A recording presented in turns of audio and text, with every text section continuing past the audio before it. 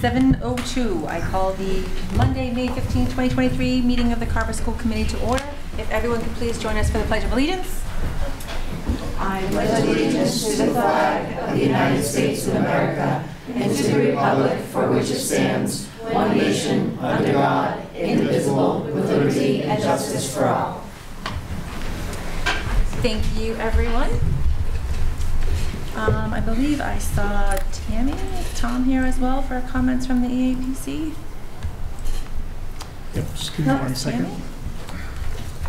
And just before we begin, just a reminder. Oh, sorry, Tammy. Sorry, Tammy.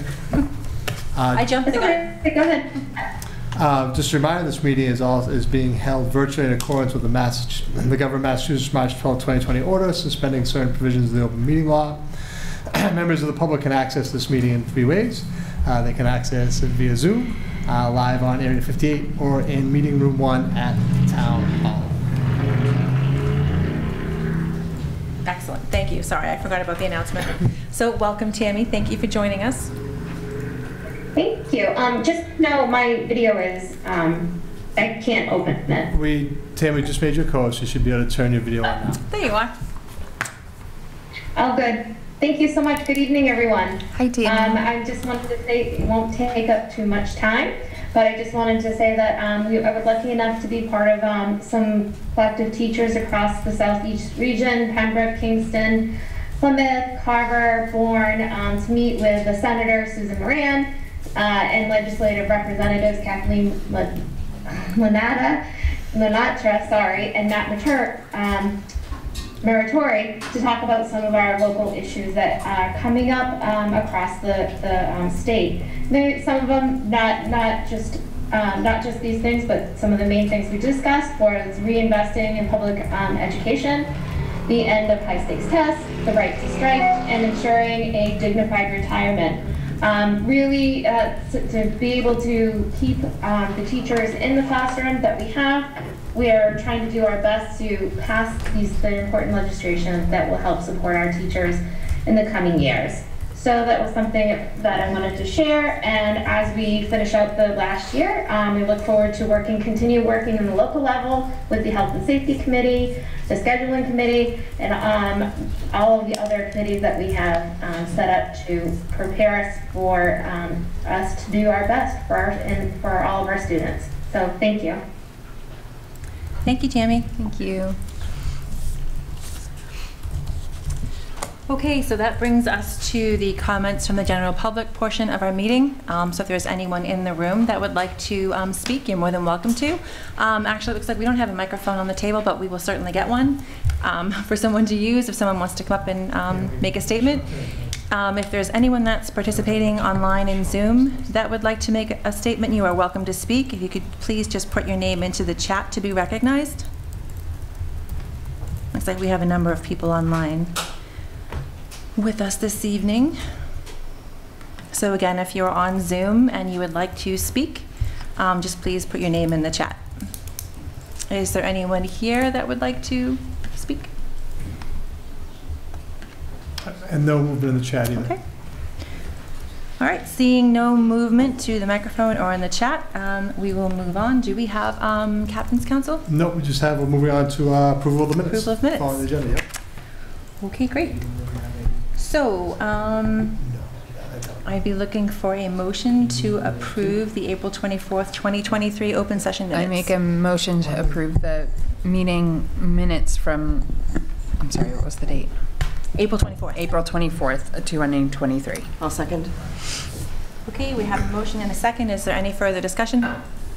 All those in favor? Aye. Aye. Thank you. Okay, so that brings us to communications.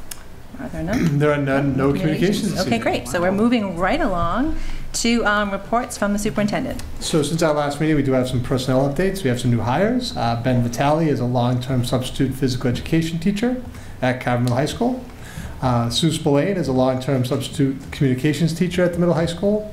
And Nicole O'Neill is a special education teacher at the middle high school for next school year, for the 23-24 school year.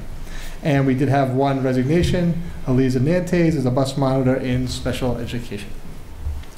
Okay, thank you for that update. So next, that brings us to Carver Recreation Programming. Yeah, so the school committee wanted to invite Emily Slavin from Carver Rec to come here this evening, kind of give an overview of our summer programs. So Emily, thank you for being here. We're excited about hearing what opportunities we'll have for the residents of Carver coming up this summer. Well, thank you for having me. Just give me a second to open up the presentation. Absolutely, yeah, thank you for joining us. It was a good idea.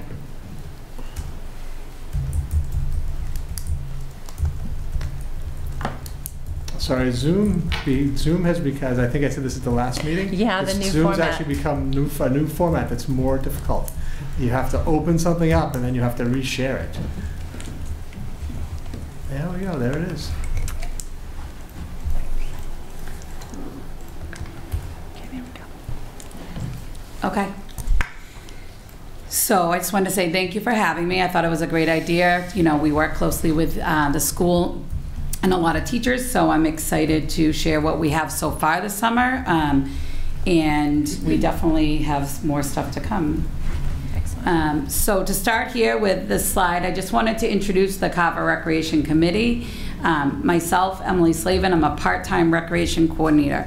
I do have a full-time job that I work during the week, but I work this nights and weekends and seem to always be on call. Ask Ron, he is too.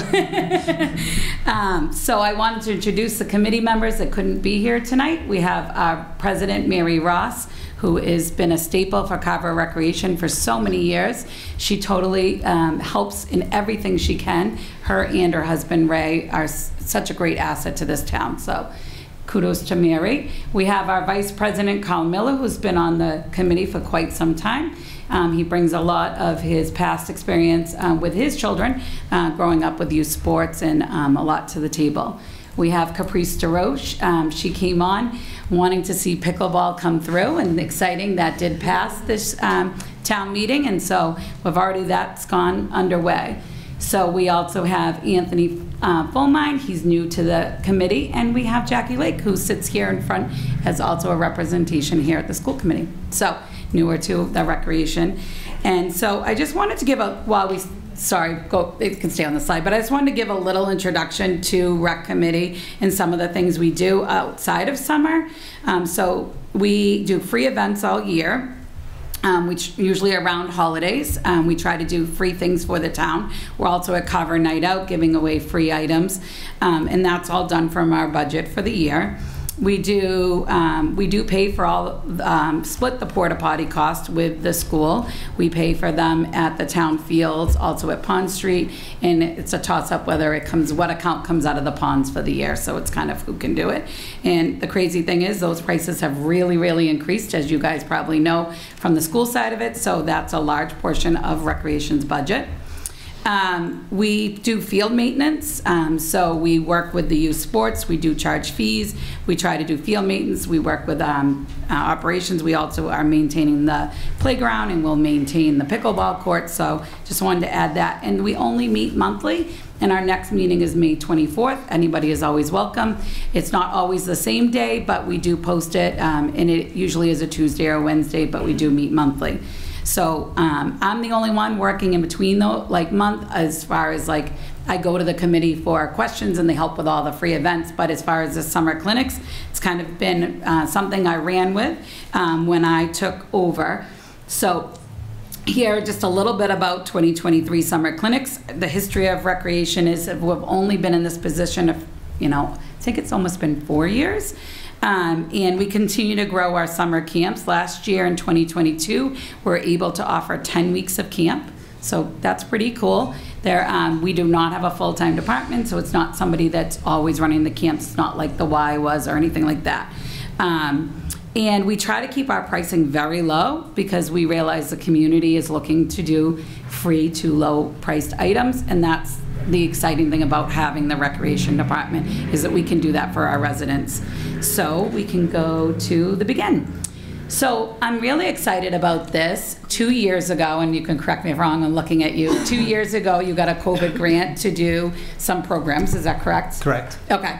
So 2 years ago, you got a COVID grant to do some programs, and last year, Mr. Neef came and asked as Recreation, would we partner together to do that? So we were able to post it through the Recreation website, but you then were able to pull out a grant again last year to pay for that so that they were offered free. This year, we do have to charge for it, but we've kept it at a very low cost, and we've actually been able to even add things. So here, we have the STEAM summer camp. So the target audience for this is rising 6th, 7th, and 8th graders enrolled, and it's just for Carver Public School students. So we're just keeping it to residents here. The max is 40, and that will be held at Carver Middle High School, and we'll have 2 teachers per week. I'm working with Mr. Arruda to set this all up, and the cost is $60 per student. All of these things that I'm going to present tonight are actually posted, and I'll go over where you can find them after. And the last 2 years, this has been extremely successful. Yes. It's a very popular camp, and all the weeks generally fill up. And, Yeah. so we're excited about working with Rec in terms of facilitating this program. Yep, so we can go through each of the weeks. So the next slide is week 1. So that's July 11th, 12th, and 13th. They're 9 to 12, and this is the DIY science, and I just put a little bit of like what it is. And so they're going to be able to do some of the favorite experiments, activities, and it's going to be a fun-filled week. So that's week 1. Week 2 theme is esports and games. So they're going to be able to learn a little bit about esports and use some of the esports equipment in the school. They're going to play Rocket League, Mario Kart, Smash Brothers, which for this age group is really popular. And then also they're going to do board games, card games, puzzles, and we'll give students an opportunity to create their own too. And so I think for this age group, it's great to have the kids not at home doing all these things by themselves. So this is great. Week 3 will be robotics. So the campus will work with iRobot, complete a set of programming challenges. They're going to be able to see how the CMHS robotics team works and kind of show them things that are happening in the school. So that's week 3.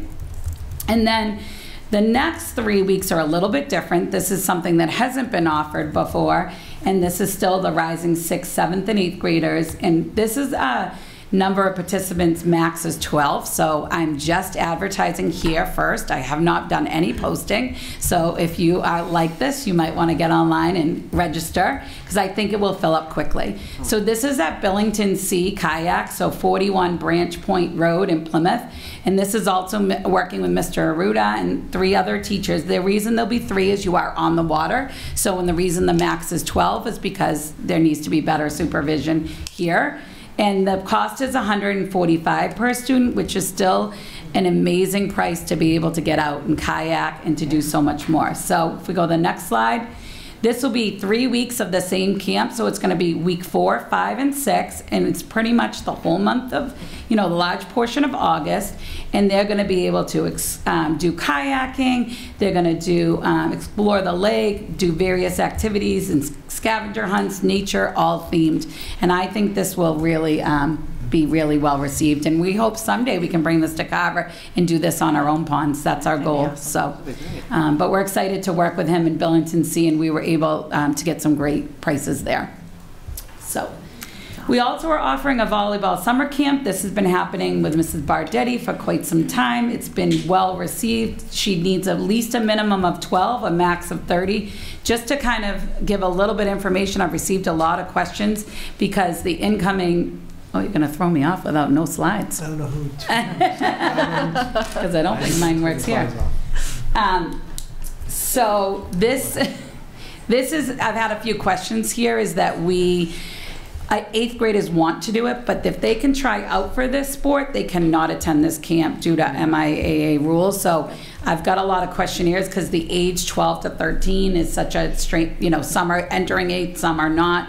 So it's, I will be reaching out to everybody who signs up just to make sure that she falls within the regulations. She wanted me to make sure of that. But it's a great way to get them ready to try out for volleyball.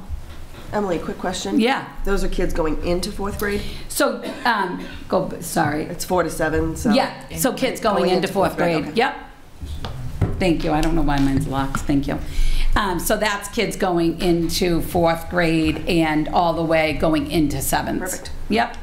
So it's exciting too because they'll be able to try out. So we have cheer summer clinic. I want to just do a little shout out for the cheer. This is something that the cheer program here in Carver worked with recreation, and I do think that the two teams together have worked really well to build this program. When I first started as recreation coordinator, this was a small program of youth sports, and it's really grown between both the board they have and recreation working together. So they're offering a summer one, but they also offer all school breaks. So it's kind of worked with the Carver Cowboys Youth Cheer Group and recreation. We keep the price here low. We've raised it a little bit in the summer, but we're also able to work with them to help them get this program off. So we've been able to give some of the price, there have been large amounts of kids who have joined this, so we can give the money back to them, and they've been able to purchase mats and working towards, we're helping, by doing these clinics, we're helping build the program. So this is for if you want to be part of cheer or do not want to, you can attend these clinics, ages 5 to 8, 4:30 to 6, and ages 9 to 12, and June 26th to the 28th. We have tennis summer clinic. This year, we have a tennis coach, Mr. Cartmel. I had to mind blank for a second. In the years past, we've also had previous tennis players who have done this camp when he was unable. And he's going to do 2 weeks, 15th through the 17th and 22nd to the 24th.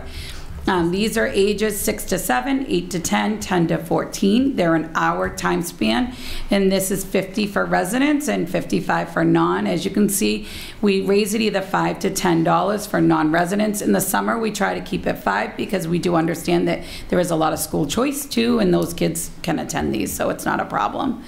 And then this could be any out-of-towners.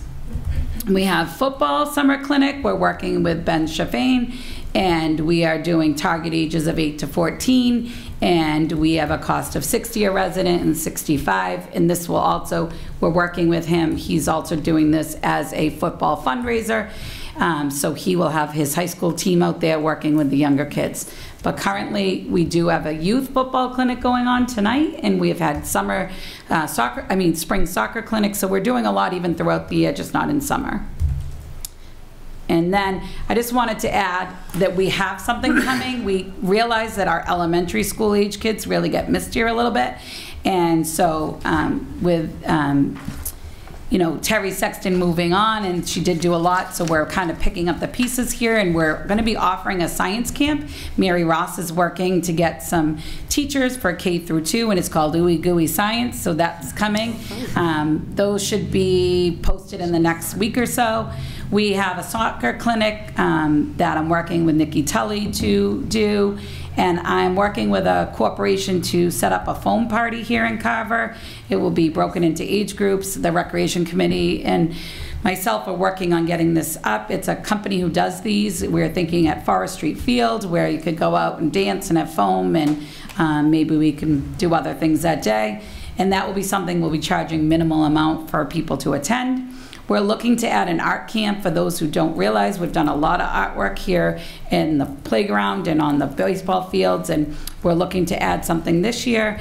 And I would love to bring cooking camp back. So if you guys know of anyone, I know we have some tough times finding someone, but I would love to bring that back. It was really well received years ago.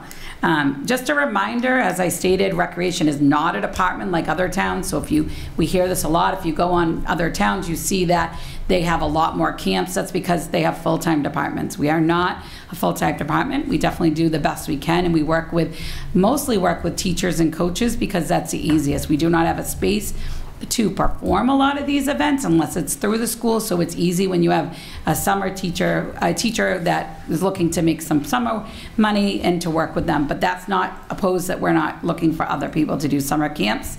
So we can go to the next slide.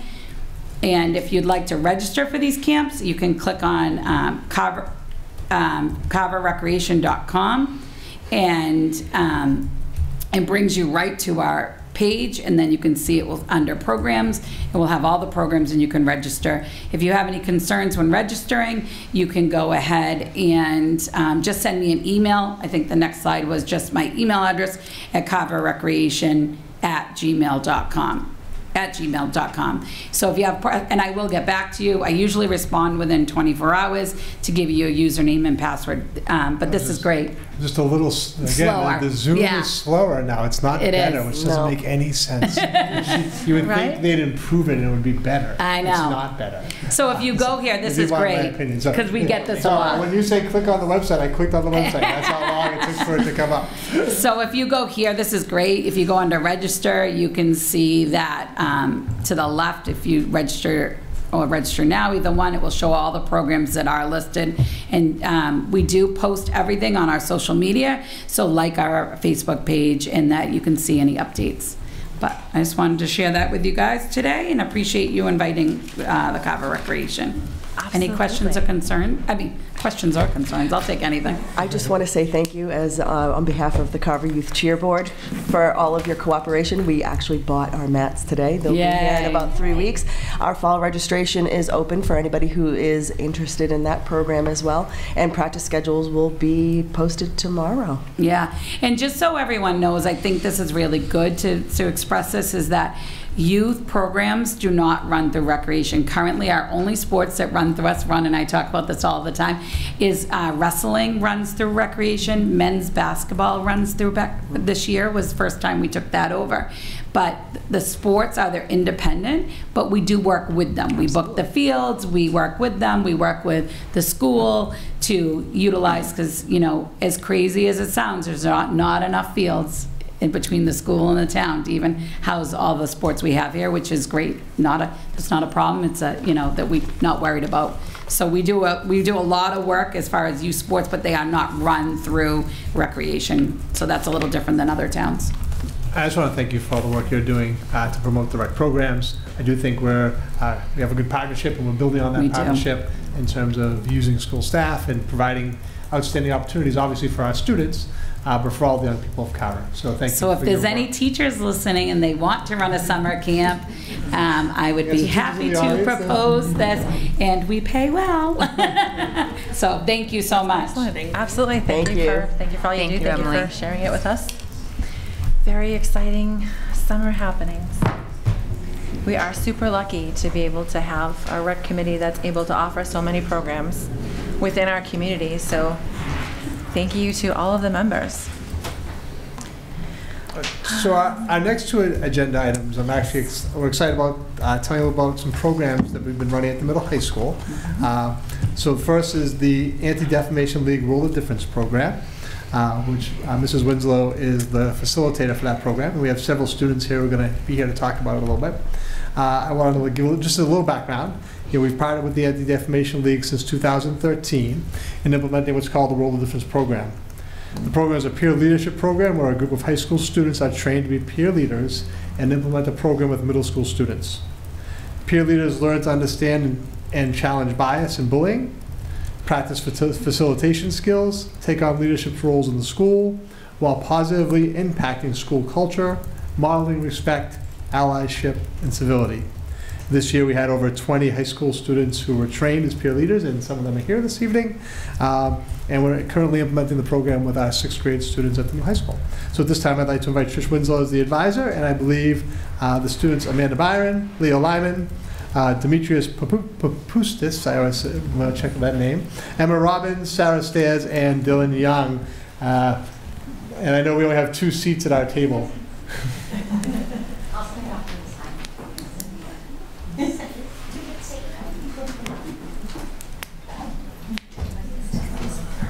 And then as you've seen, the Zoom is a little slow, so give me a second to get your presentation up.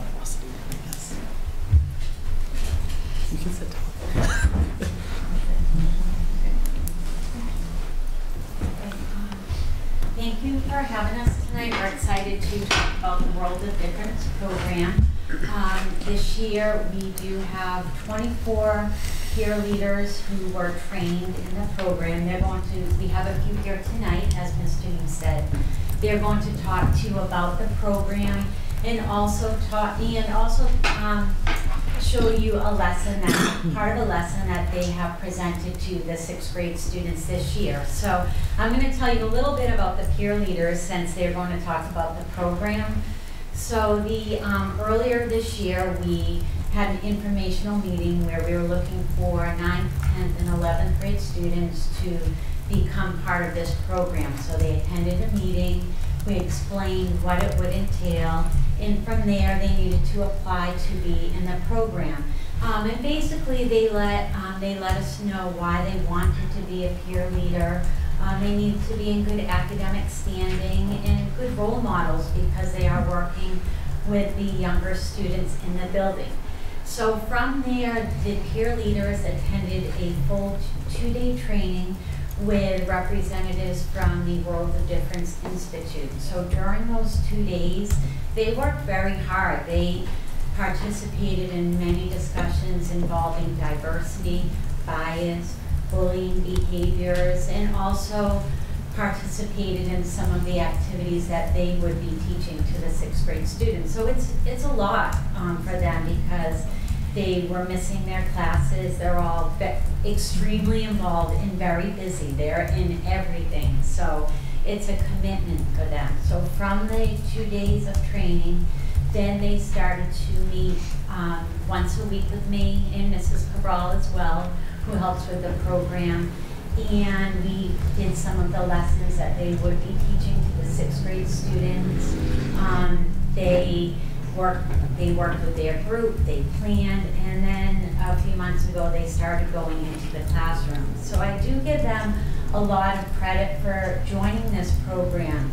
In previous years, we've always had a veteran group of peer trainers, but due to the pandemic, last year it was our last group that had actually ever been trained. So they started from scratch. So they have they've done a really nice job working with the students. So I'm very proud of them.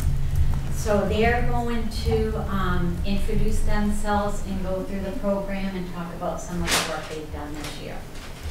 Great, thank you. Thanks.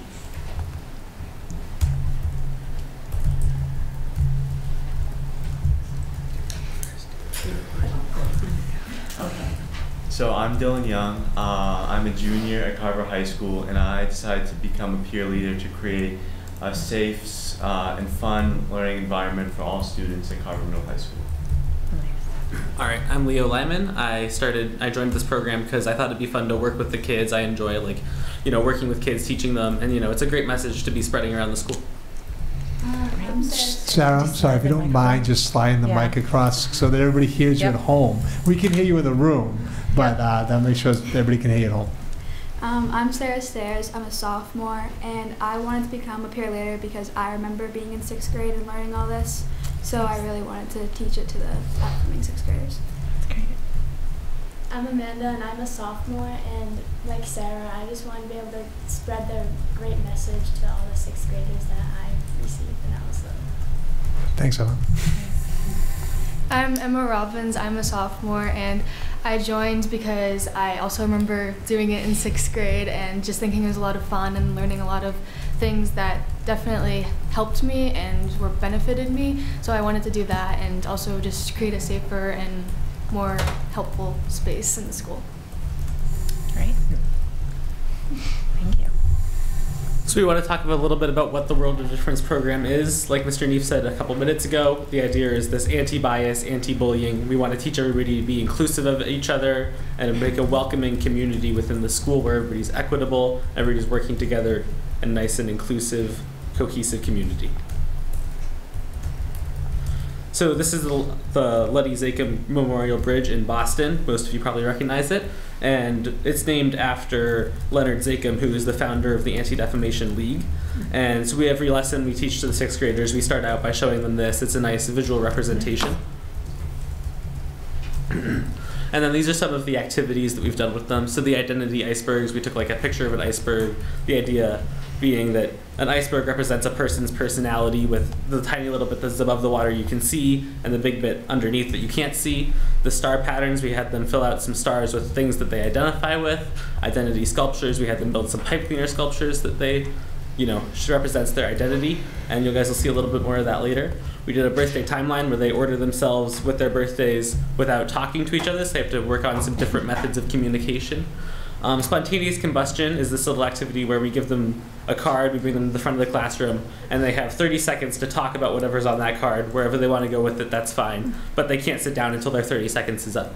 And then what makes a group is an activity where we have them all stand in a circle and we give them an identifier. So you might say, who likes the color blue? And they have to find people that have the same grouping or likes as them. And that kind of shows them the differences in people's opinions, but also that that's an okay thing to have. So at the beginning of all our lessons, we start with reviewing our school motto, which is be respectful, be responsible, and be the best you can be. So being respectful would be treating others the way you would want to be treated.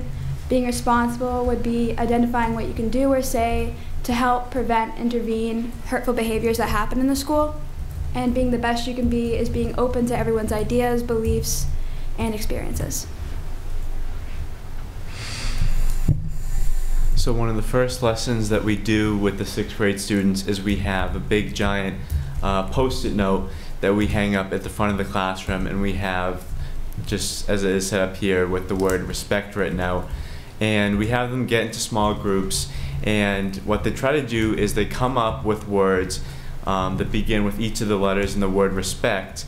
That should be ground rules not only in the classroom where they're teaching, but also in their personal lives, in school, at home. Then they usually write it down on a sticky note and then put it where each of the letters would be. We would share it with the class, what everyone came up with, write about 4 to 5 for each letter, and we have that poster hanging during all the lessons as just a reminder that these are the rules that they worked together to create to make sure that it's a safe space for everyone. And then the 2 words on the right there, oops and ouch, we tell them about the importance of if you say something that hurts someone's feelings, you should say oot, you should say oops. And if someone said something to you that you thought was hurtful, that you should say ouch, and the other person would say oops.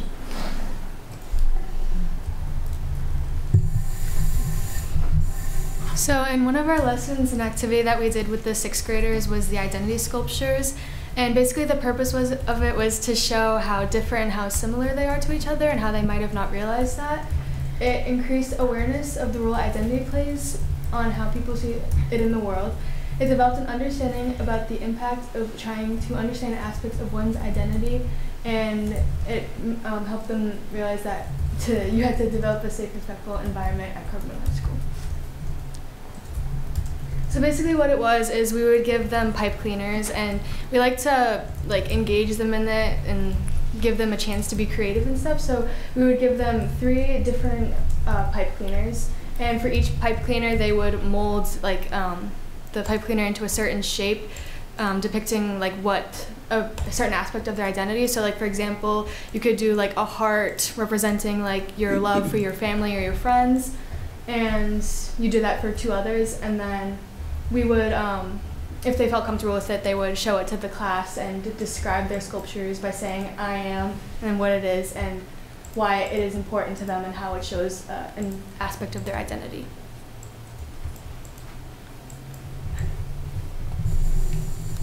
And just how Emma was saying, once they're finished making their sculptures, we go around, and if they're comfortable saying, we have them explain each part of their sculpture and how it connects to each other to form their identity and how it is important to them. And then those are just some of the pictures of our peer leaders working with the students in the classroom. Thank you very much. That was an outstanding presentation. Thank you for taking the time and sharing with us all the great things that are happening in the World of Difference program, with the goal really of having us all work together as a school community to be safe and supportive for all students. That's really the goal. And this is a program that has been implemented to help achieve that. Yeah, this was great. Thank you. Thank you for all your Any questions for anybody? Does anyone have any questions? It's a tremendous opportunity. Thank you so much for making this program available to our students.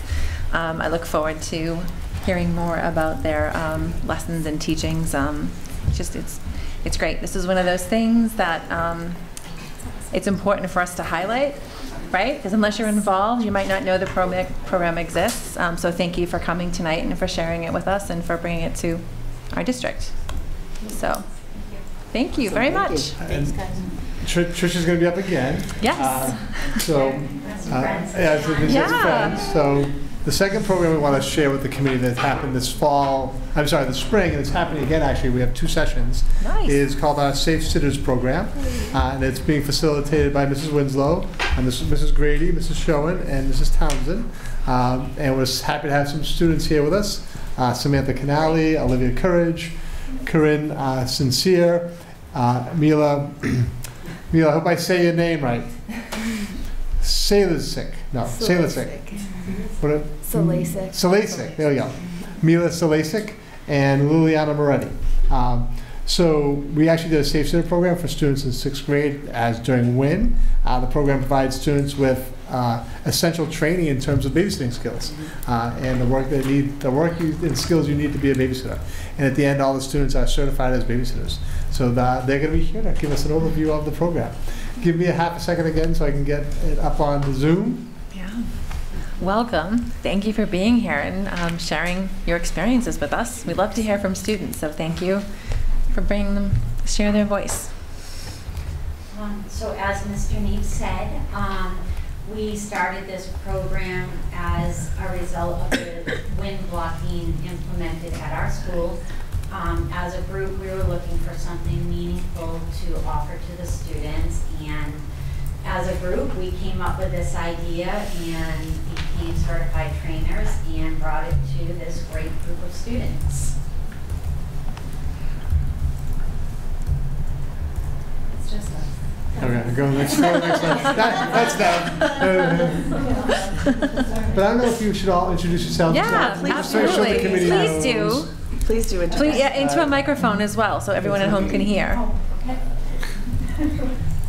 Hi, I'm Trisha Winslow. I'm the guidance counselor at the middle school and department chair for the middle high school. Thank you. I'm Angie Townsend. I'm the speech pathologist at the middle high and the special ed department chair for the middle high school. Excellent. Thank you. I'm Karen Schoen, the school nurse at Carver Middle High School. Thank you. Hi, I'm Jessie Grady. I'm the school psychologist and team chair at the middle high school. Thank you. So the Safe Sitter program was established from a woman who had experience with loss. Somebody had, a small child had lost their life due to choking, and they thought that they needed to establish a program to teach children and babysitters how to be proactive and know the dangers and what was essential for babysitting. So that came to be about. So we started for grades 6 through 8. We had a large population of students who wanted to participate, so we decided to start through the grades. So our first group was 6th graders, and now we have a 7th grade group. And so there's role playing and videos and a lot of discussion and teaching throughout, and then they become certified at the end. So our thank you, so North Star Refrigeration in Plymouth, Massachusetts actually funded a lot of our startup costs. So they donated and started the cost for 28 students to become certified. So all their materials and what they needed. A family of our CPR mannequins so that they could demonstrate their knowledge of CPR skills. The dolls for diapering, our swag, and our training for the 4 of us to become trained, certified, and they plan to donate more money next year, so another round of 28 students can be certified as well. So that's free of charge for the students to become certified babysitters and start their little, ventures into employment world. And then we also wanted to thank our students. They were a great group. They were very enthusiastic. And then our administration and the WIN opportunity to be able to do this for the kids. That is awesome. So my job was to introduce these fine young safe sitters. Mr. Neve already read their names. I did want to, she said we had a huge response. When we first put out an email looking for students who might be interested. I think we had over 80 responses in just the 6th and 7th grade. So it really came, we decided to focus on 6th grade as kind of our pilot program, and then we kind of did a lottery system, and we had a great group of kids. So they want to introduce themselves, and they're going to tell you a little bit about why they wanted to be part of this babysitting group and what they hope to get out of it. And then they're going to talk a little bit about what we did during the group, okay? Hi, my name's Olivia Courage. I'm in 6th grade, and I wanted to become a babysitter because when I was little, I actually had a few babysitters that babysat me, and my every time my parents would leave to go out for like a date night or something, I would feel very like sad because I was very close with my parents, and just seeing them leave, it just made me sad. So, but then when I got some good babysitters, they made me feel welcome, and we did a bunch of entertaining like activities, like watching a movie or playing a game, and it just made me feel so much better, and almost as I'd made like friends. And I was around 3 or 4 at this age, so it felt nice.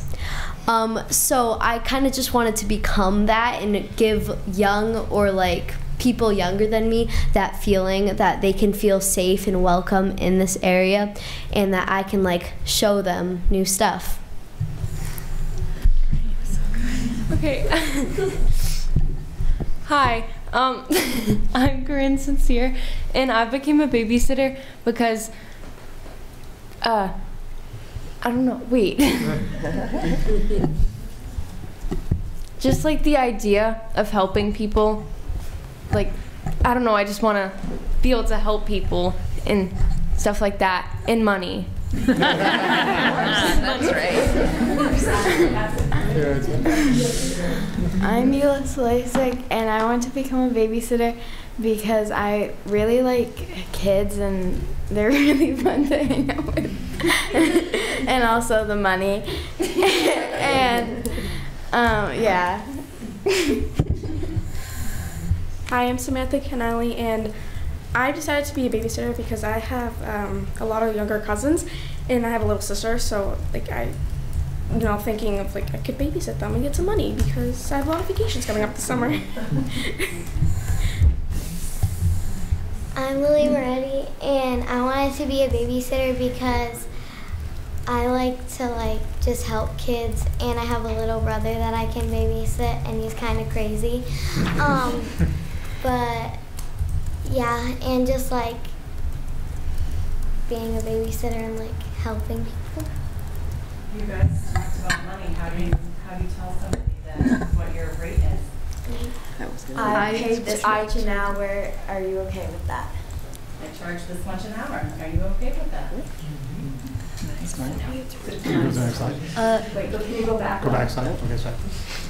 Thank you. So some topics we covered were safety skills. Child care skills. Behavior management. First aid and rescue skills. Stage of child development. Life and business skills. And safety in online world. And then we asked them what were kind of the key takeaway points that we discussed, things we elaborated on. These were the points they picked out, and they just want to talk about some of them a little bit more. So the safety phrase is like if you don't feel comfortable or you're not safe, you say, I'm ready to be picked up now. And it's basically telling your parent, I need to be picked up now, questions asked later, because I need to get out right now. So ASAP is an abbreviation for able, safety, availability, and permission. Able means like, are you free and if you can take this job. Safety means like, let's say there's like a vicious dog that you don't feel comfortable being near. So you pick if you want this job or not, considering that. Availability kind of goes with able. If you're like not able to make it and if you're not free. And permission, you have to get your parents' permission before any of these because they have control over you. Best routines is the B stands for bedtime, The E stands for entertainment, the S stands for snacks and meals, and the T stands for toileting. How to charge for babysitting or declining babysitting? For charging, you could like say like I charge like $10 like an hour, like $5, and then declining is like, oh, I can't like take this babysitting job. I have a basketball meeting or like anything, or I made plans with my family to go to like a birthday party or something. I know it's cut off there a little bit. Oh, I know. Yeah. Managing difficult situations. So, managing difficult situations means like if like a kid got hurt, you have to figure out if you manage it yourself, call a backup adult or call 911.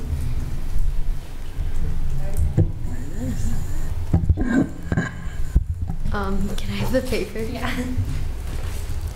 So some of the stuff with managing difficult situations is diapering. So I don't know if you're able, I don't think you're like, for your first few years of babysitting, you can't really babysit little kids under like 1. You should probably go for kids over that age just so you understand and you're able to actually take care of them without problems.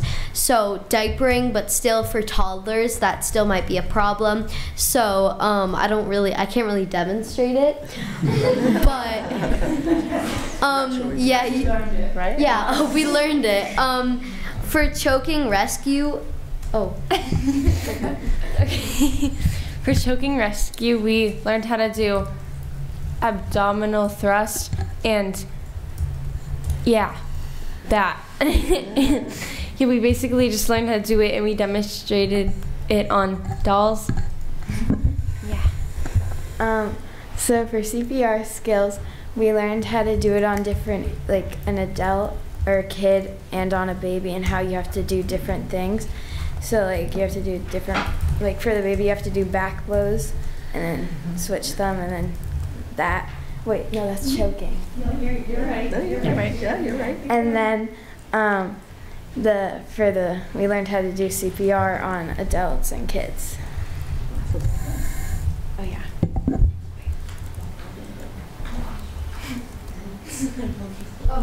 Yeah, those are some pictures of us. Oh yeah, we were. So there were a lot of hands-on demonstrations, a lot of interactive role-playing. That's us teaching the CPR with our mannequins. The kids all made these posters, kind of on their own. Awesome. They all made posters and decorated the library for us.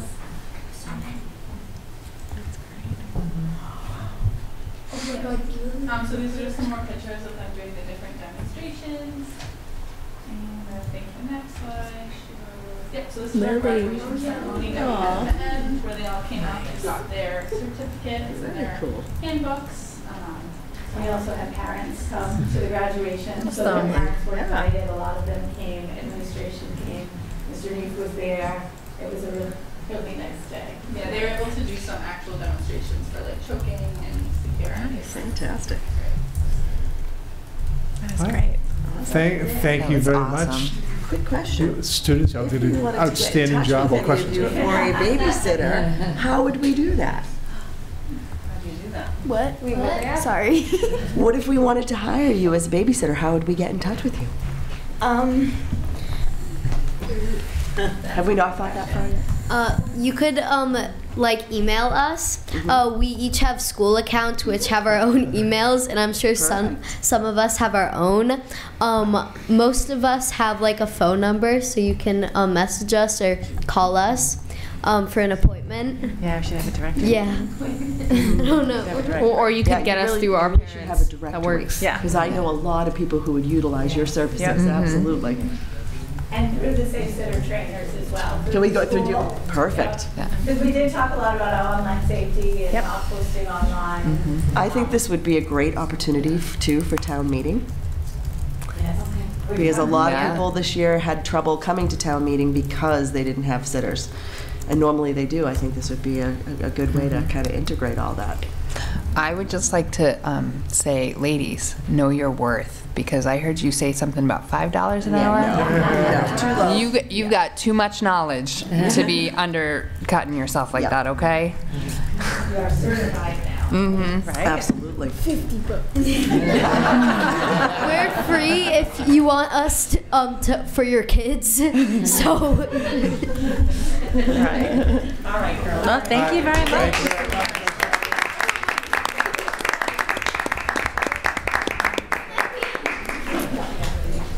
Another amazing program, right? Amazing.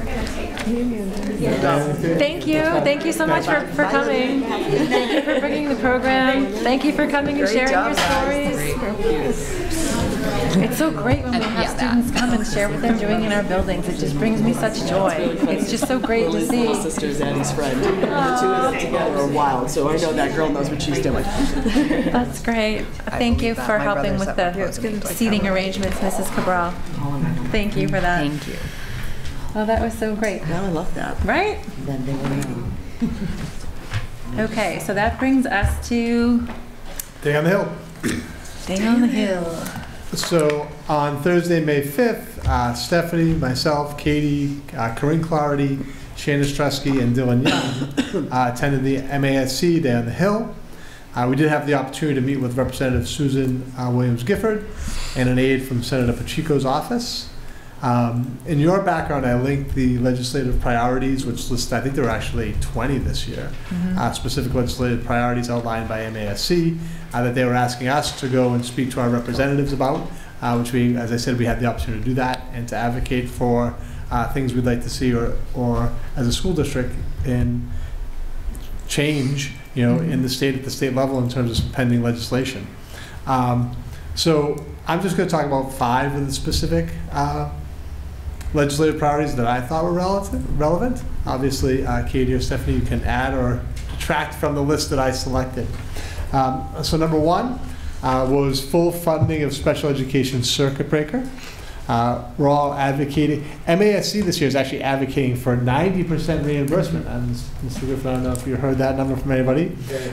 Over the currently budgeted 75%. Nice. And in previous years, actually, the law is called for 75% reimbursement of circuit breaker, but in many years the legislature doesn't actually fund it at 75%. Since the pandemic, they've pretty consistently been funding it at 75%, so that's been a little bit of a change. So MASC saying, well, let's do a little bit better and see if we can get to a 90% reimbursement rate. They're also looking to reduce the threshold by 25%, allowing for more special education costs to be eligible for reimbursement. Just in terms of special ed circuit breaker, I should have started with this for our audience out there that's listening. I'll give a really high-level overview in terms of what circuit breaker is. So in essence, what the state says is that if you have a special education cost for an individual student that is 2 times the foundation budget, which I'm going to throw a number out, which is approximately around $45,000, that if your cost for that one student is over $45,000 in 1 year, and again, 45 is approximate, then you get reimbursed by the state the next year. But they don't reimburse 100% of that cost, they reimburse a percentage. And as I said, the law states that it's 75% subject to appropriations, but on a year-to-year basis, in many years previous to the pandemic, they didn't even fund circuit breaker at 75%. Though, as I said, the state's done a better job in the last couple of years of funding at 75%, and I believe in both versions of the budget for this year, it's being funded, the proposal both by the House and the governor. And I don't know about the Senate's budget. I believe it had it. They all have it. They all have it at 75% for this year. But MASC is actually looking to have it be a little higher than 75%. The other piece of that is this whole concept of what the threshold is. MASC is also saying, let's lower the threshold. Instead of the number being $45,000, let's lower that by 25%. So that would obviously bring more funding back to individual towns. Circuit breaker funding comes a year behind. So we get the reimbursements we're receiving this year are for last year's special ed cases, if that makes sense. So it comes 1 year in the rear. Because they have to look at the cost. You have to say for the, because a student might move or it might change placement, or so they look at, okay, this is what it was last year for you. These are the students who qualify on the circuit breaker. Here's the amount of money you're going to receive over 4 periods. So obviously the goal here is special ed costs are always a drive for everybody. You know, as we said when we looked at this year's budget, special ed costs were going to be up for us. Now we wouldn't see that circuit breaker reimbursement until the next fiscal year because it's a year behind. But obviously we're always advocating for the legislature to find ways to carry the burden of some of those really high placements for individual students. You know, so an individual student placement can run anywhere from that $50,000 range to $200,000 depending on the individual needs of the students. So we would always be supportive of the state doing as much as they can to support us on our special education costs. The second one I would identify is what MASC is calling the Children's Service Safety Net. MASC is advocating for increasing funding for state agencies that support students. In essence, saying that this is a global issue. The school can't solve all the issues or manage all the challenges that students face, so that the state should, beyond funding schools, should also be funding those other areas like mental health, food services, healthcare. You know, what are all DCF? You know, what are all the state agencies that are out there to support children? It shouldn't only, let's not fund the schools only, let's fund everybody. Let's fund the entire network of state agencies that are supposed to be working together to support all of our students. So certainly we would be supportive of increasing funding in all those areas because those supports will help all of our kids. I know this is a passion of, I think, everybody on the school committee and everybody within our community is maintaining the free breakfast and free lunch for all students. So that's clearly a point of advocacy for MASC. The fourth one I would identify is rethinking the state accountability system. MASC is advocating for the rethinking of the purpose of the MCAS test, possibly eliminating the MCAS graduation requirement for 10th grade students or students before they graduate, and limiting the use of test results to diagnostic and professional practice improvement for educators. So they're not totally saying let's get rid of MCAS. They're saying let's modify what we do with it. So we have this data, maybe the data is important, but maybe we shouldn't tie it directly to a graduation requirement. Or maybe we should just be using it to see and help students grow, using it for those purposes, then more the high stakes piece. And then the last one, number 5, establish incentives for more students to become educators and or remain in the field to serve children where they're in the most need. You know, ultimately, I think that this is going to become a priority. Over the last year or two, it's become more challenging to hire staff. We as a district in particular are seeing the difficulty really in hiring some special education positions, which is a little bit of a shift. So we used to have a pretty robust application pool, and it's thinner than it has been in previous years. And I think we need to be looking at encouraging students coming out of high school and out of college to pursue careers in education. So MASC is saying let's make that a priority and see what we can do to establish some incentives to have students want to leave college and go on and join the education workforce. So those are the 5 that I pulled out, and certainly I would turn it to Stephanie or Katie if they had any other thoughts on the priorities or what happened or our discussions on that day. I just would like to say that it was excellent getting to spend the day with the 3 students and see how passionate they were about pretty much the same issues that we're passionate about, and like they're taking control of their own education. I found that extremely impressive, and they were wonderful young people, and it was great to be able to get a chance to have our voices heard on things like the MCAS and the free lunches, and to let Susan know that those were things that were very important to us and to our community. Agreed. I love student voice. Like having all of the students join our meeting tonight, they're why we're here, right? They're what we're all working towards, right? Creating that safe, supportive environment where they can learn and grow and, exceed even their own concept of what their potential could be. So it's always great to have student voice. And one common theme I've heard throughout the last, year and a half with MASC and working in advocacy in conjunction with them and the NSBA is how the legislative body really wants to hear that student voice. So it was great that we had some students go. The timing was a little challenging for some students because it was in the middle of AP exams. So we were fortunate that we had three students join us. Some other districts had more, some other districts had less, some had none because of those challenges with AP exams. So and AP exams and also athletics is always a challenge, just because they have games after school, and if you go into Boston for the day, it's hard to get back for a game after school. Right. So, but it was great to have students there. So one thing I want to highlight, not in terms of priorities, but just in terms of some of the programming that they had. We got to hear from Representative Denise Garlick. She's the House Chair of the Committee on Education, and Representative Steve Altrino, who's the House Vice Chair on the Committee on Education. And they are both so passionate about public education. She was a nurse. He was a teacher. They've both served in a multitude of different roles, and they're both very excited to be on the Committee on Education. And they also want to hear from us. They want to hear from, they want to hear from administration. They want to hear from school committees. They want to hear from students. So again, it's another opportunity for us to, use our collective voices and advocate for improvements.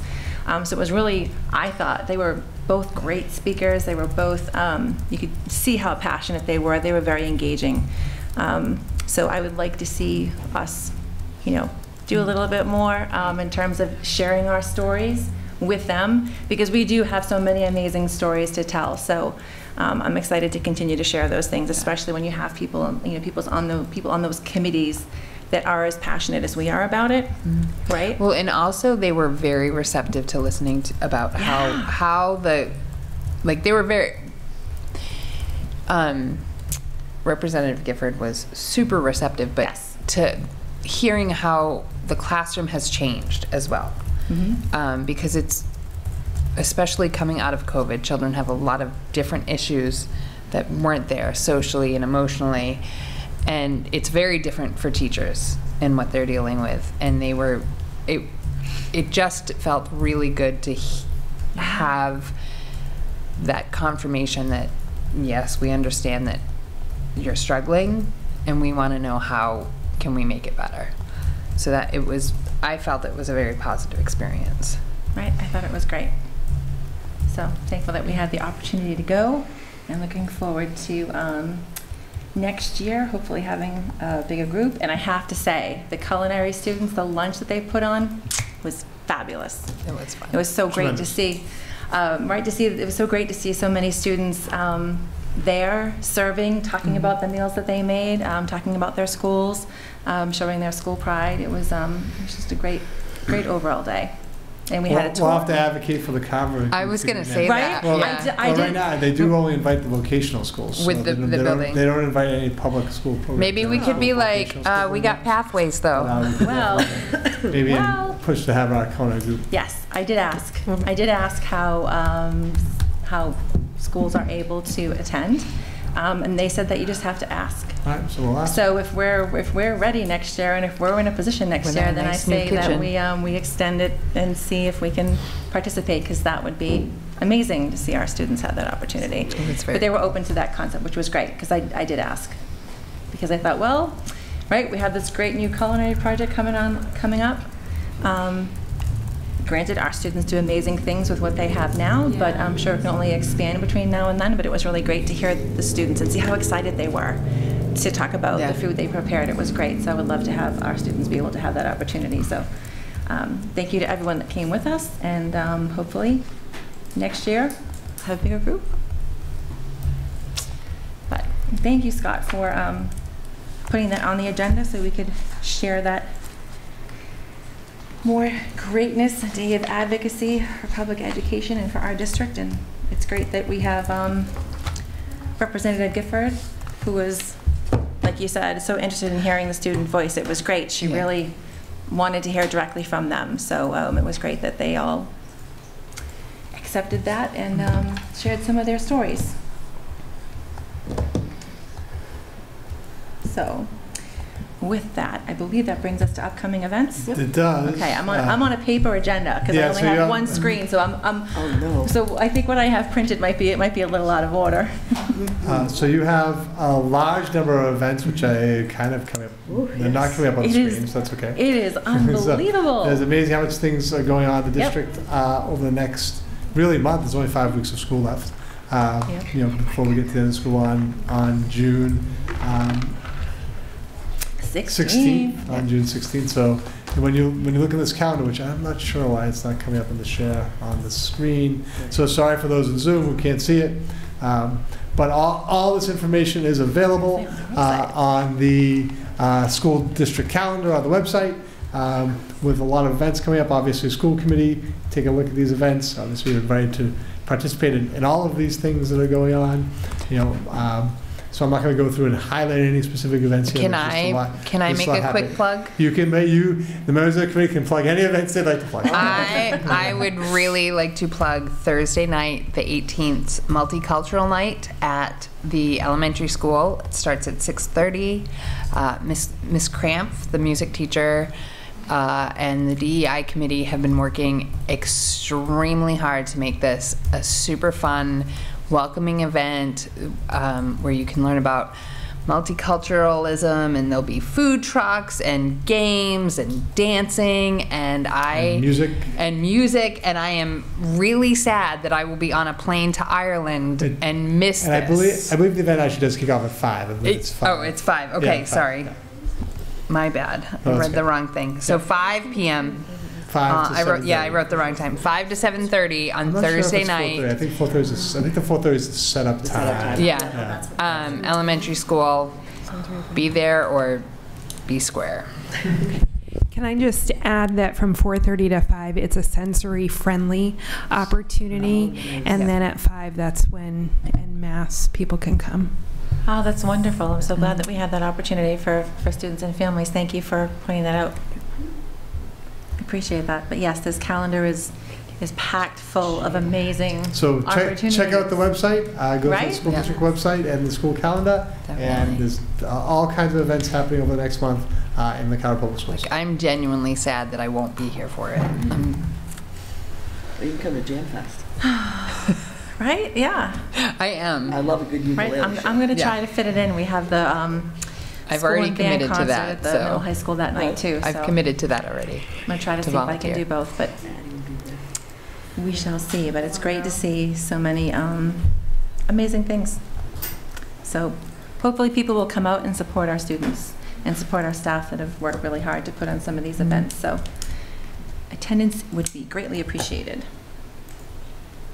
So that's going to bring us to recommendations from the superintendent. And we're going to turn over to Ron, who's going to do some financial updates and the FY23 budget transfers. Thank you, Ron. Yep. Hello, everyone. Welcome. So I'll get you started with a couple of updates at the federal and state level. Starting over in Washington, you've got an update from the EPA that recently announced some proposed changes to emission standards.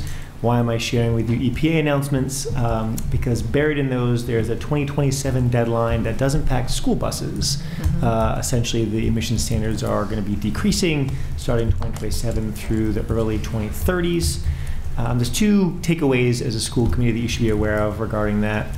The first is we're currently in the process of exploring application for the EPA Clean School Bus Grant. It's the second tranche of $5 billion that has been earmarked for clean and improved emissions school buses across the country. The first tranche was a reimbursement process, and so this is their first grant process. We're applying for FY24 with a goal of utilizing a combination of grant and capital funds if we're ultimately awarded to do a pilot program for electric vehicle school buses here in Carver. I want to temper expectations. I've been going through all the regulations on it. They are prioritizing high needs communities and urban centers primarily, so urban and high rural, and we're sort of in the middle of that. So we don't fall into any of their top priority categories, but we're going to apply anyway. We'll make an effort to see if we can't get the funding for it. The EV vehicles are very expensive, about 4 times the price of a typical bus. But ultimately, if we don't get that funding, we'll continue to work with Massachusetts Environmental Protection as well as all of our vendors to meet those new requirements if they are ultimately enacted. So I'll keep you posted on both the grant and as the EPA sort of tweaks and finalizes the rules when public comment is closed. Great, thank you. Beacon Hill has been busy. I'm sure you've heard a lot about the state budget development that's underway. I think that at our last meeting I gave you an update on House Ways and Means. They passed their budget, which is great, $56.2 billion. I gave you the update on that at our last meeting. It's now on to the Senate. They've already started their work. Senate Ways and Means released their budget. I have a link there for you if you want to take a look at the gruesome details, but I'll give you a couple of brief highlights, sort of the highlights across the board. So the first is what's some positive news. Senate Ways and Means supports that minimum Chapter 70 aid increase from 30 to 60. It's not a huge impact for Carver, but we are one of 172 districts in the Commonwealth that only receive minimum aid. So I think that's a nice nod that the governor, that the House, and the Senate have all agreed that there needs to be some increase in Chapter 70 for those districts that are only getting the minimum aid, Carver being one of those 172. And their appropriation matches all the other branches at $6.5 billion for statewide education. Similarly, the Senate also has language that mirrors the governor's and the House's regarding a mechanism to be determined to support schools in absorbing that 14% increase on out-of-district special education costs for 766 schools. That's phenomenal. No details on exactly what that mechanism looks like, but my assumption would be once the appropriation, if it's finalized, goes through, then DESE would work out rolling out the rules, the regulatory rules, and how that would work. Another benefit that would really help out Carver in particular is that the Senate matches the governor and the House with increases to homeless transportation reimbursement. You've probably heard me at the past, gosh, I don't know, maybe 3 or 4 meetings now on transfers, requiring some internal transfers to cover increases in homeless student transportation needs. Those are costs that we typically don't anticipate. We have a general budget for it, but it fluctuates year to year. And this year in particular, Carver is one of many districts across the Commonwealth that have seen a really high number of new homeless students and homeless families. So it's our obligation to support those families, but those costs can be very significant. And I'm happy to see the Senate showing an increase there, about $6 million statewide for that reimbursement tranche. That'll be a huge appropriation if that goes through. The non-resident vocational transportation, Senate matched the governor with that $5 million in statewide reimbursement. It's less of an impact here in Carver. Our numbers are just a little bit lower, but that would be another benefit for us in terms of transportation reimbursement. The one that we don't see in the Senate Ways and Means is that they didn't recommend that universal school lunch program as part of their FY24. House and Governor both included that as the 161 for their approval in the budget. It doesn't mean it doesn't go through yet. It just means this is going to be part of the negotiation process as the sausage is made when it comes to building the FY24 state budget.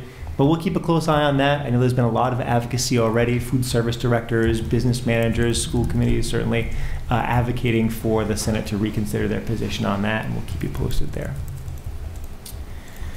Lastly, when it comes to the state budget, an interesting bit of news came out just a couple of weeks ago. So if you follow any of the tax revenues, April's tax revenues came in really low, surprisingly low at the state level. You have the data here. April, brought in about $4.7 billion. That's just about $2 billion less than last year and about $1.5 billion less than what's projected. That's pretty substantial. Ultimately, at this point, it puts the state in the red by $703 million. So just shy of $1 billion. It's not short money. Hearing some of the statements from a variety of lawmakers, the governor included, the large majority of voices have sort of taken this wait and see approach to it, that this is only one data point, and they're certainly not wrong about that. But we're really getting close to the end of the fiscal year, so this was a surprising turn for state receipts and state revenue. 2 things I'd ask the committee to keep in the back of your mind, reasons I share this data with you. The first is this data will probably color the Senate's perspective on what they think about for FY24, how they want to shape the budget conversation, the negotiations around, what discretionary funding they want to use. And the second is that we should just keep a close eye on this. October 15th, we do the budget reconciliation at the state level. There's been no talk right now of 9C cuts, but if that is not a blip and becomes a trend, then we may be bracing for 9C cuts at the state level, and that's something that we need to be cautious of when we sort of wade into the budget in July. We'll take an especially conservative approach to our spending early on in the budget process until that reconciliation in October goes through at the state level, at which time we can take a little bit of a sigh of relief. They'll have a lot more data in terms of receipts for 24. I want to give a little quick definition of a 9C cut. Sorry. So we've been very fortunate with all the COVID money recently. This hasn't been a conversation at the state level in a long time. Chapter 29, Section 9C essentially tells the state of Massachusetts through the governor that you have to have a balanced budget. And if you don't, it authorizes the governor to hopefully work with legislature to make cuts mid-year so that you have a balanced budget. One of the challenges of 9C cuts is that if those 9C cuts hit Chapter 70, right, or they hit, general municipal funding streams, a variety of those, you've already started spending the money. So if you do get a 9C cut in October, November, December, you're a quarter or a half or a third of the way through the spending, and so it just makes it even harder to be able to sort of catch up with that decrease in revenue, right? So that's my big takeaway is, this is not a panic button by any stretch of the imagination at the state level. This is just a caution, pump the brake a little bit. We'll be especially conservative when it comes to spending early on in the fiscal year and keep you posted on that. Sorry, thank you. You've got your warrants there down to the penny as always, payroll expenses through their Q4. We're almost done with the fiscal year. FY23 is coming to a close. I'll share with you the transfers and your budget update in detail, as always. So you've got your FY23 budget, every account there, updated for May. Again, I'll answer any questions you've got on the budget in general, but I think first just give you a couple of highlights from your transfers. This is probably one of your last transfers before we start to close out the fiscal year. Maybe 4 highlights here come to mind. The first is we just do a spring encumbrance, so folks that do lane changes and those sorts of things, adjustments in salary, we re-encumber the funds and then transfer accordingly to adjust as needed. So you'll see that a bunch of different times on your transfers. The other transfer to bring your attention to, we had a lot of great updates in the athletics programs, baseball, softball, fencing, some additional equipment. There were some campus improvements if you've been down to the middle high school. We did the wind screens and those sorts of things, as well as an invoice sweep to close out some of our winter invoices as well.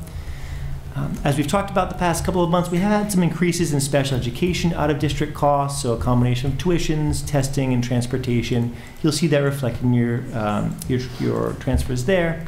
And then some unexpected costs when it comes to repairs, so pipe and valve repairs over the middle high school, electrician costs for some lights, water system maintenance, those sorts of things.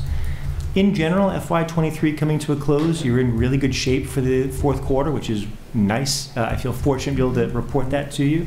And as we get probably to the end of it, I'll give you maybe one more closeout so we can see us wrapping up the fiscal year. But if you have any questions, I'm happy to answer any questions on this report. Does anyone have any questions? No. Thank you, Ron, for all of that detail and for all of the tidbits that you bring to us. Sure. It's, I think we all appreciate your sharing that information with us. We'll keep you posted. As regularly as you do, so thank you very much for that. So with that, we do need a motion to approve the budget transfers. I will make a motion to approve the fiscal year 23 budget transfers. I will second. We have a motion and a second. Is there any further discussion? All those in favor? Aye. Aye. Again, thank you, Ron. Thank you, Ron.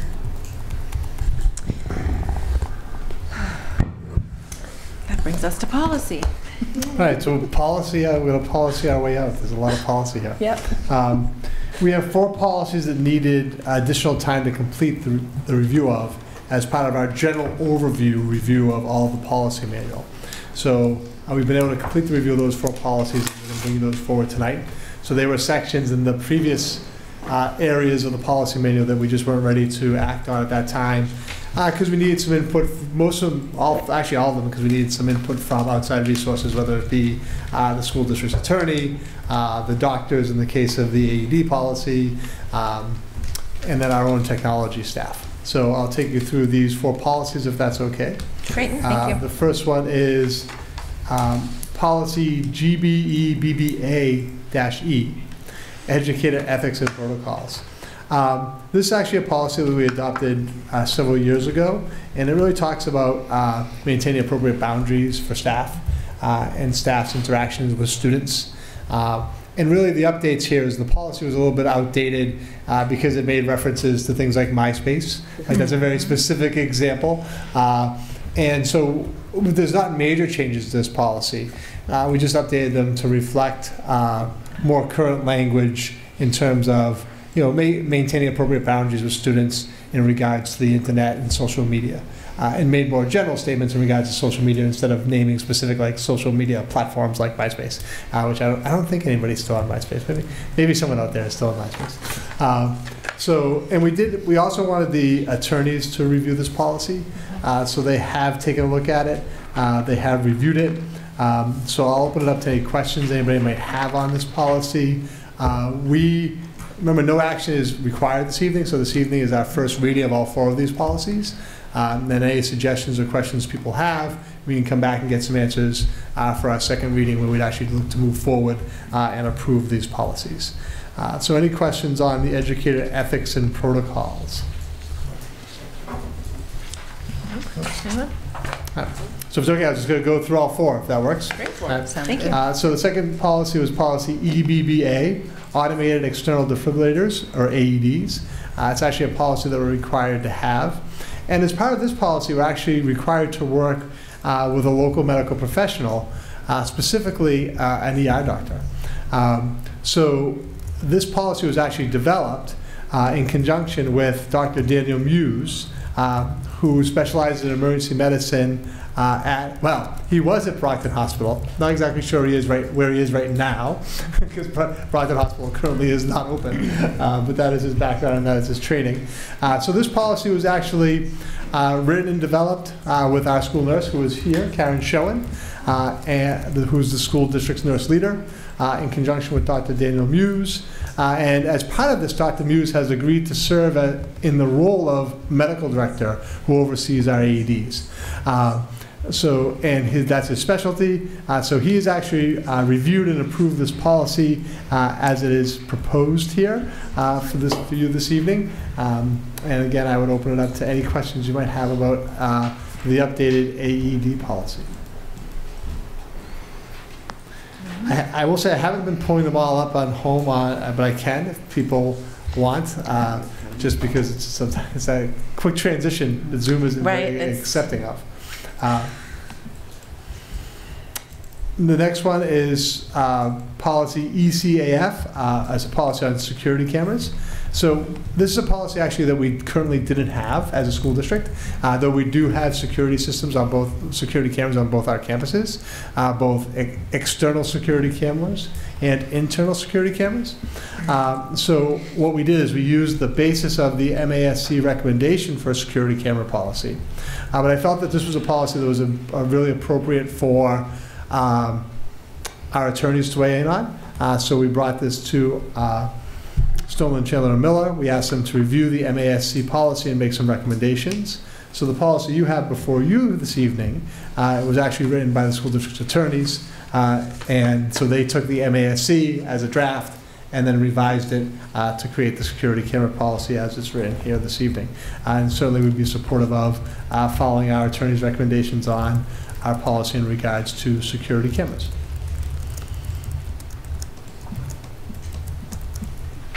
No questions. And the last one was acceptable use of technology. This was actually reviewed by our technology team, who has developed suggested revisions to the policies. In the big picture, the changes are minor and reflect really some updated language in terms of terminology. The policy subcommittee had some questions for me that I brought back to the technology staff. The technology staff hasn't addressed all of those concerns yet So Kelly, I don't know, I was actually thinking it might be a good suggestion, maybe you and maybe we touch base again on this prior to our next meeting. Yes. Because they had some thoughts and suggestions that they'd like to discuss, because we know this is your expertise a little bit. Sure. So they'd like to talk to you about that a little bit and get some of your feedback. Absolutely. So if you're okay with me setting something up prior to our next meeting to have that discussion, specifically about the password issue. Yes. So they had some different recommendations about passwords. That was really the biggest thing here. Perfect, yeah. And then looking at our old policy, they liked some of the language. I'm going to pull up the specific. I'm going to pull up my own reference. So they did like some of the language regarding about monitored use. And we actually took some language from the old policy and embedded it into this policy based on some of the suggestions the policy subcommittee made. So I think this still needs a couple tweaks in it. And if everybody's okay with that, maybe I'll have Kelly touch base with our technology staff and finalize those pieces to come back for our next meeting in June. Happy to. That would be great. Thank you, Kelly, for doing that. I appreciate your using your area of expertise to get this where it needs to be. So thank you for that input. Yeah, and as I said, that summary, the overview, each of these 4 policies were policies we, as the members of the policy subcommittee, Stephanie and Jen at that time, didn't really feel like we had the expertise really to answer some of these questions. So we felt like these were policies we really needed to work with some other people to get some input. As I said, the school district attorneys, Dr. Muse, technology, and to make sure that we were solid on these 4 policies. As I said, no action is required on any of these policies this evening, but we will look to bring them back for a second reading in our meeting on June 5th. Great. So that brings us to a second reading of policy sections K and L of the policy manual, which will actually complete our overview of the policy manual, which we've been doing throughout this school year. Section K and L were really small sections with minimal changes. In many instances, we've updated our policies based on the current MASC recommendations. In Section L, we actually eliminated more policies than we did in terms of anything else because they were outdated. So just a couple key changes from Section K and Section L. Section K for policy KBBA, non-custodial parent rights. We adopted this MASC policy that is actually a policy we did not have, but it's an important, that policy is aligned with the role, the rights and responsibilities that non-custodial parents have in terms of their students' education, and aligns right with the law on that issue. Policy KBE, relations with parent booster organizations, was actually replaces our current policy, which is KJA, relations with booster organizations. It kind of expands that out to discuss parents. And policy KCE, public complaints about curriculum or instruction materials. This is actually a duplicate policy. It already exists in Section I of the policy manual. It lived in 2 places, and we felt like that didn't make sense to have the same policy live in 2 different places. So we're recommending that we stay with it in Section I, but eliminate it from Section K. Within Section L, policy LBC, relations with homeschools, we're proposing to eliminate it. Again, this policy was actually a little bit of a duplicate of our homeschool policy that already exists in Section I of the policy manual. And same with policy LBCA, relations with non-public schools. We're also proposing to eliminate this policy because it is also redundant to policies that already exist in Section I. Section I is the section of the policy manual about students. So these things in terms of homeschool and relationship with non-public schools, there was some duplication there between Section L and Section I of the policy manual. So, our proposal would be that we'd move Section K and L in form this evening. And remember, we've been doing that throughout the process as we approve the section in form. And then our goal would be in June that we'd bring back the 4 policies from this evening that we did the first reading of for a second reading. And after those policies were approved, then we'd have a discussion about approving the revised policy manual in total, because we've covered all the sections. That's if we receive a motion to approve sections K and L in form this evening. I move to approve sections K and L of the policy manual in form as presented this evening. I second. We have a motion and a second. Is there any discussion? All those in favor? Aye. Aye. Yes, this is something that we've been working on all year. We're so close to the finish line, and it's really going to be exciting when it's completed and everything's up on the website, and the links will be there to all the policies and all the laws. I know that we have some of them linked on our website now, but they'll be, the reality is many of our policies rotated. So because we had the school committee had not gone through a process of revising the entire policy manual in many years. Especially if it's so MySpace. It was something that needed to happen. So I want to thank Stephanie and Jen originally, and now Kelly, for their work on the policy subcommittee to spend a lot of time going through each of these policies and comparing them to the MASC recommendations, and then when appropriate, seeking other advice as well. Yeah, it's been great to be able to have that opportunity to collaborate and ask questions and say, hey, is this the best fit for our district? I think it's been great to have that opportunity. Like I said earlier, thank you, Kelly, for your willingness to share with your IT knowledge there. And it's been great that we could have some feedback from our attorneys also to make sure, like I said, that we have policies that work for us in the best interest of our district. So I will be very excited once that is all tied up very neatly in a bow. So yeah, thank you to everyone for their time. So that brings us to one of my favorite things that we do as a school committee, field trips.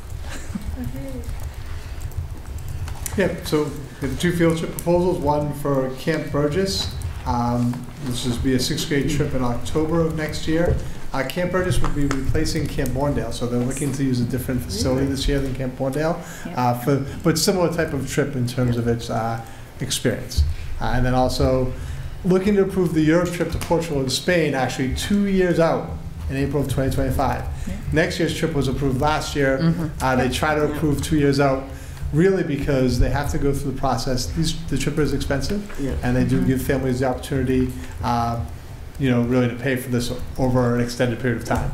So the approval of the trip for 2 years from now actually begins to allow families to start enrolling in that trip now.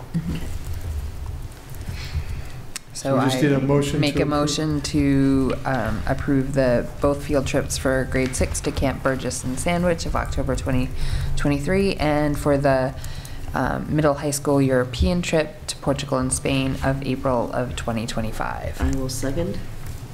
We have a motion and a second. Is there any further discussion? All those in favor? Aye. Aye.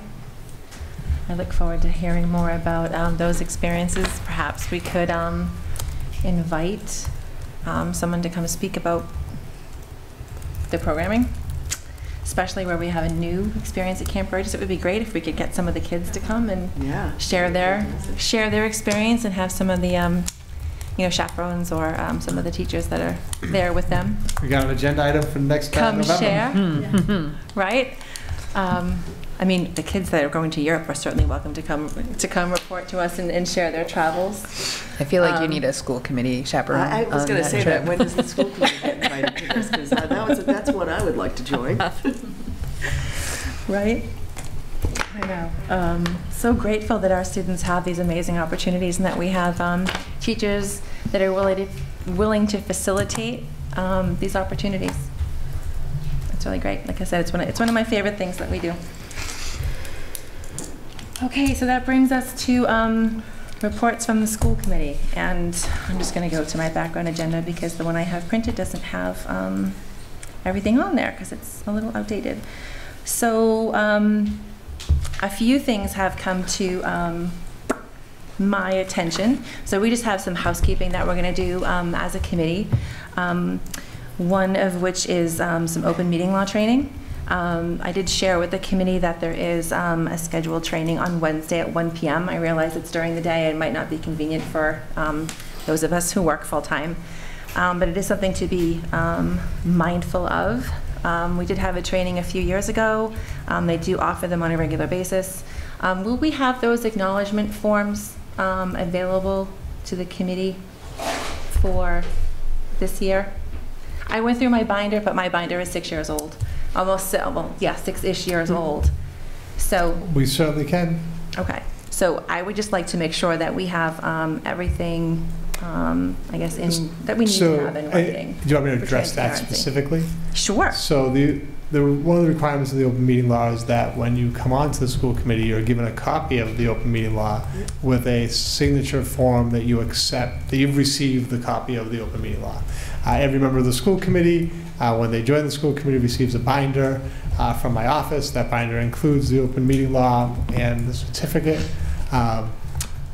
So we can reproduce that again. We can have everybody get a copy of the open meeting law and have you sign the certificate again, because we don't have everybody's certificate. Yep. So I just acknowledging that you received the open meeting law when you became a member of the school committee. Right. And I'm trying to think, did we do acknowledgements or certificates when we did our training 2 years ago? I honestly couldn't. No, I couldn't remember so if we, I didn't think we did them as part of that process. So it was part of the training that we did 2 years ago with the school district's law firm. There was not you didn't have to sign an acknowledgement.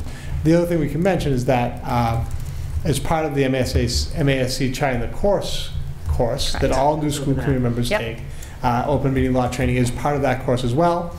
So members of the school committee have many opportunities to be made aware of the open meeting law. One, through receiving it. Second, through the training of charting the course.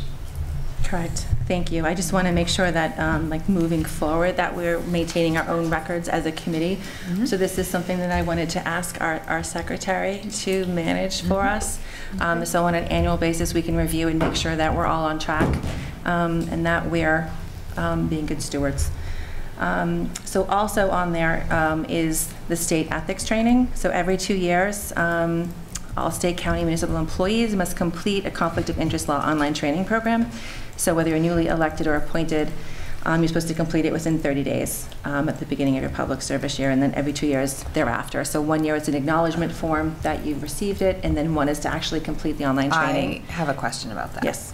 I know that the state recently changed. They have an online program now. Well, but it's still different because I also have to take the state ethics in my profession. Okay. So, and it's a 2-year thing, but we had to retake it this year. Correct. Yes. So even though it's been less than 2 years, we still have to retake it.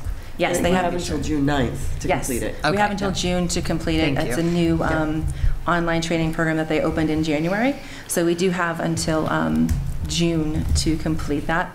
And then once we complete it, it actually creates a certificate that's online. So again, I would just like us as a committee just to ensure that every year, especially as we have new members come on, that we just make sure everyone's aware of the training that they're required to take, so that again we can make sure that we are performing our responsibilities and our duties as school committee members to the fullest extent of the law and being in compliance. And we will be sending our certificates to Gina? You can access them online, correct? I don't know, do you need that? Do you want us to send them? Okay, so I didn't have to send it to you. Yeah, because there's like a thing. The new system tracks it online. Right. So that's new this year. Yeah. Prior to this year, you had to print out your certificate and turn it Enter into the school, and then the school turns it into the town clerk, actually. Yep. But this year, they went to a totally online system, so there's no requirement to print any certificates. It's tracked through a database. So if you haven't used that new system either, you do have to create an account for yourself as well. Yeah, correct. And I have to take 2 different ethics ones. It's like the same but different because it's different for a committee member than it is for the educator. Yeah. Yeah, I when I went through it, I didn't really feel that there was a category that was 100% geared towards school committee. No, there isn't. So I took the one for education, and then I also did the one for municipal committees. That's what it's municipal committees. Yeah. So I did both because I'm like, I want to see what the educator portion of this looks like. So I just put that for me. Inquiring minds. So I have to take it twice. You took it twice for fun. I did. You're right. Because I was like, what am I missing? I don't know how fun that is. What are their questions? Well, I was curious. So and I enjoy learning. So it was harder. I'm going to say it was harder this time. It was. Like, because it was harder. I thought it was great. I loved that the videos were updated.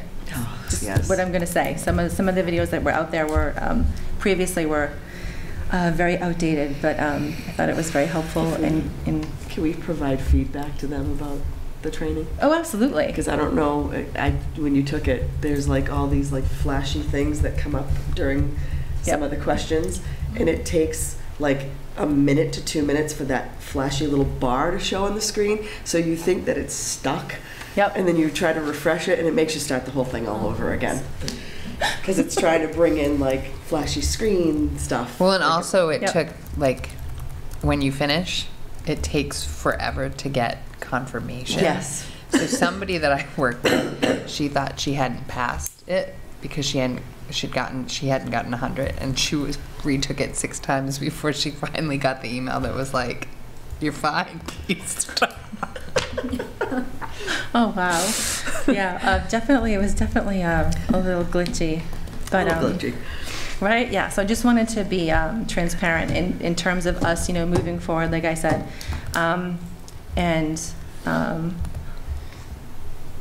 Because we want to be able to serve the community, and we also want people to be able to have faith that we are performing as we should be, right? And taking all the training that we should be and being as transparent as we can be with our meeting agendas and our minutes that are posted on our school website, and will continue to be posted on our school website moving forward. So those are just a couple of housekeeping things that I wanted to do, because as again, my involvement with MASC increases, and I speak to other school committee members across the Commonwealth and then with NSBA across the country.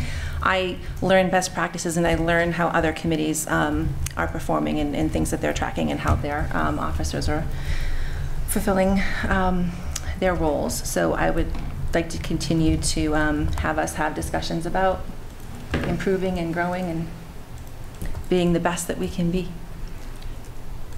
So those were my few things. Does anyone else have anything they would like to report before we go into executive session? Okay.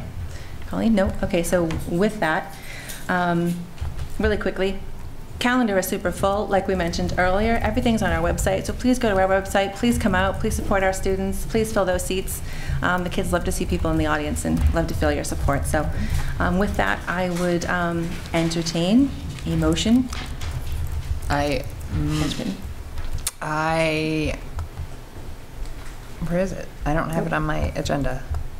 Very last item. It's not on my written one, or I would give it to you. Yeah, it's not on my background agenda. Here.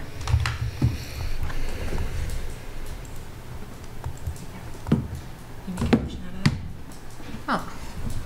I make a motion to close the public session and open an executive session to review complaints filed with the Carver School Committee on May 5th, 2023 and May 9th, 2023 under the opening meeting law against one or more members of the school committee. Not to return to open session. Not to return to open session. I will second. I just have a question. These kids have to get a form signed for Mr.